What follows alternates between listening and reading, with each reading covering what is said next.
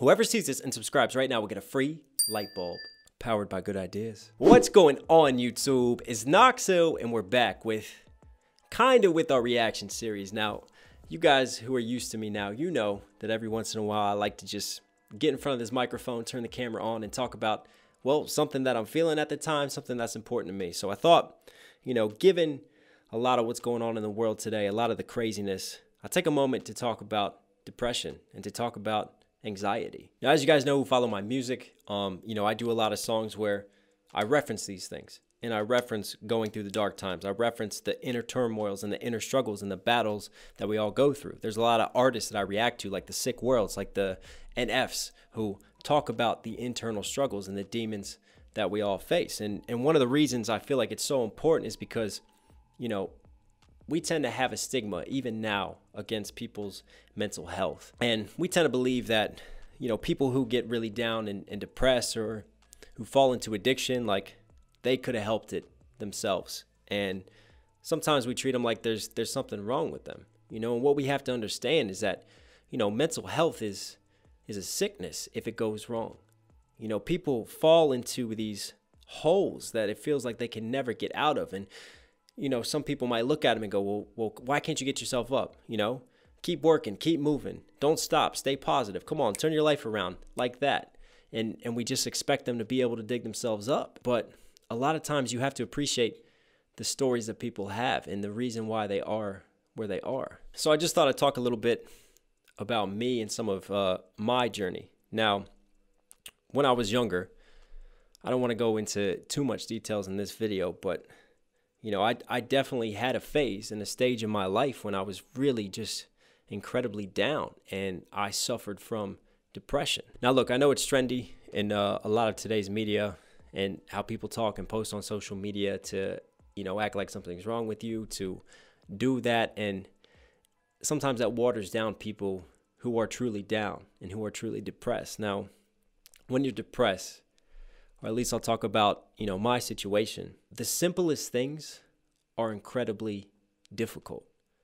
You know, just something simple as getting out of bed feels like a chore. Making yourself eat breakfast or even making breakfast can be the hardest thing in the world to do. I think that's what people don't appreciate about someone who really is seriously depressed or going through that type of anxiety, is that it's just like the simple things that we take for granted in life all of a sudden become huge battles. And in order just to do one of those things, it takes so much energy and focus and mental power to do that you're just exhausted and drained after that one thing.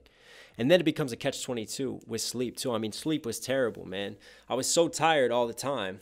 I wasn't eating well. I wasn't eating right. I wasn't exercising well. I couldn't find the motivation to do much of anything when I tried to do stuff. You know, I was dealing with the pain, with the hurt in my head, with the struggles and the inner turmoil, and just trying to deal with those voices. There was just so much going on up here that I couldn't even really process or deal with the world out here. And the more that you don't sleep because you can't sleep, and yet you're so tired, all you need to do is sleep because your body recovers, your mind heals when you sleep, and yet you can't do it. And one of the things that really got to me was the mornings would be awful. If I would finally fall asleep and it would be super late, I would wake up like that. And I would like sit up from bed and I would jump up like something's wrong. And the anxiety in the world would just hit me and just cave in on you, man. And I'm going to be honest with you guys. You know, I have been lucky because I've had a good support system. I've had a great support system of family to look out for me, of friends to look out for me and to be there for you. And it's hard because you feel like you're so alone. You feel like you're so distant from everyone, and you're screaming out for help. Like, you want to tell people what's wrong, but you can't find the words to do it. And you just want to be better because you don't want people to look down on you. You don't want people to be hurt. You don't want to upset others because you're so upset. And then you get even more upset because you see how it's affecting the world around you. You see how it's affecting people that care about you. It really is a vicious cycle. Now, I don't know how many of you guys saw The Joker, but it is a great movie. And one of the interesting things in The Joker that they looked at is the mind. And the best way I can equate it is that, listen, everybody has certain levels of what they can take and go through. You know, some people are just mentally tougher than others. Some people just can take a situation, put it in a box, and not dwell on it in the same way that someone else that'll take it and overanalyze it and overthink it and overdo it. And as you guys know, I internalize everything, and I'm always thinking. I mean, you know, I do these reactions, I do these breakdowns. A lot happens up here in this world, and I really have a problem taking something and just putting it into a box and letting it be. You know, I have to look at it. I have to figure out what I did wrong. I have to figure out how I could fix it. I play all these hypotheticals. I just keep going back and back and back, and when you keep going backwards, you can't move or look forwards. But anyways, the Joker. What's really interesting about that movie is that you have an example of a man who already has mental issues and difficulties, and he's got this childhood trauma that he's had to deal with. But he's still trying to function. He's still trying to make it in this world and in society. And what happens is that one thing happens, you know, he gets beat up by the kids. Then he loses his job, you know. Then his mom gets ill. Then he finds out that he is adopted. There's just so many things that happen. And I compare it to putting weights on a scale or putting weights on someone's shoulders. Everybody can take a certain amount of weight and pressure. Even the strongest man in the world, he can take a ton of weights that you put on him. But eventually, all it takes is that one weight to go over and to knock him down.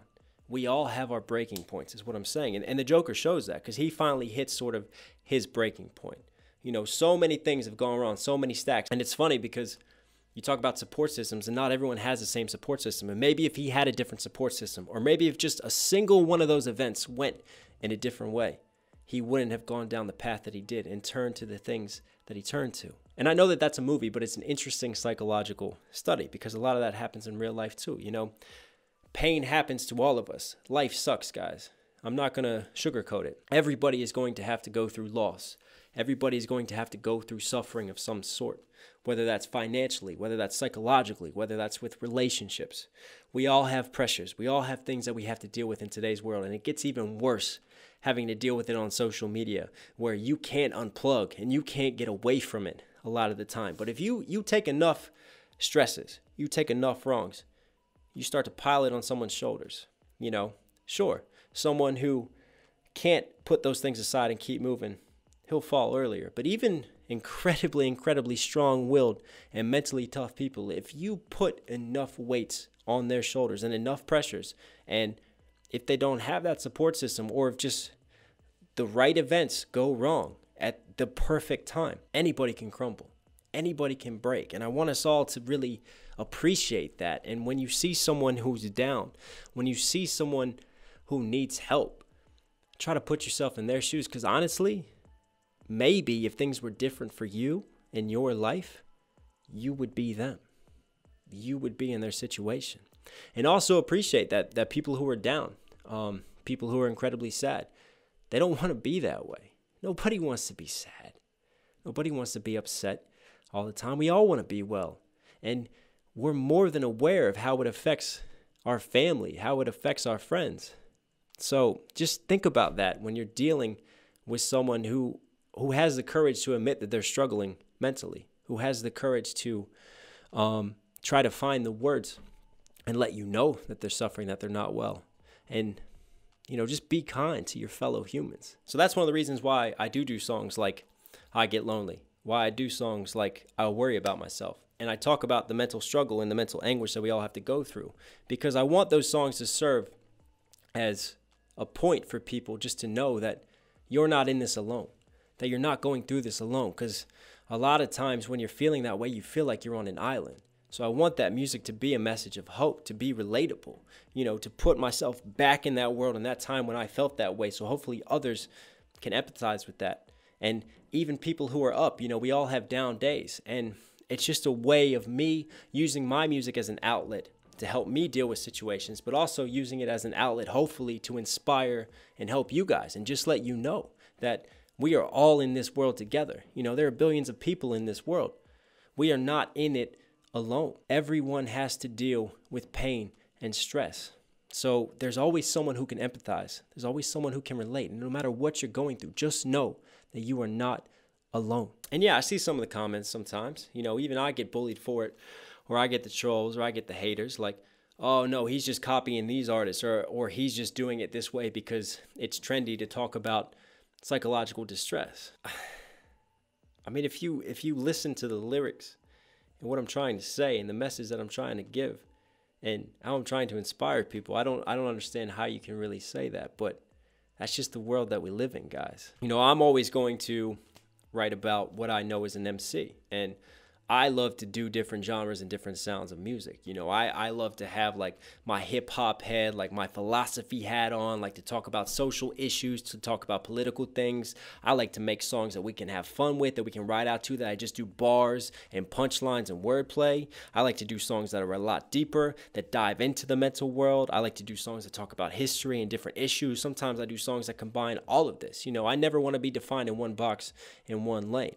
But underneath of it all, my music has always stood for something greater. I want you to listen to my music and feel something. I want you to listen to my music and for it to, even if it just inspires one of you and helps one of you in one way, just knowing that you're not alone and, you know, just helping you feel better or even taking you back to a certain place when you were a better person and you were enjoying life more and just having that nostalgia. It's those little moments and those little feelings that I want to capture. If I could just do that for one individual, I don't care if I get, 99,000 hate messages. I've done my job. And that's all that really matters to me. Anyways, I don't really know where I'm going with this. Again, sometimes I just hit record and I just start talking. So anyways, as always, guys, I appreciate the support and the love. And please keep that in mind when dealing with the comments on here, when dealing with your fellow human beings. Always remember that you don't know the other person's story and their struggles. So I hope me sharing mine and a little bit of what I went through in my experience helps some of you guys. And again, if you need anything at all, please, we're building a community here. Don't hesitate to reach out to this community. You know, the Discord link will be below. You can go in there, you can post. We have mental health discussions in there. I think it's very important, especially in today's world and age. But I love you as always, guys. Stay tuned. Thanks for rocking with me. Thanks for growing the sub base and just supporting me. It means the world. I'll catch you in the next vid. I'm out.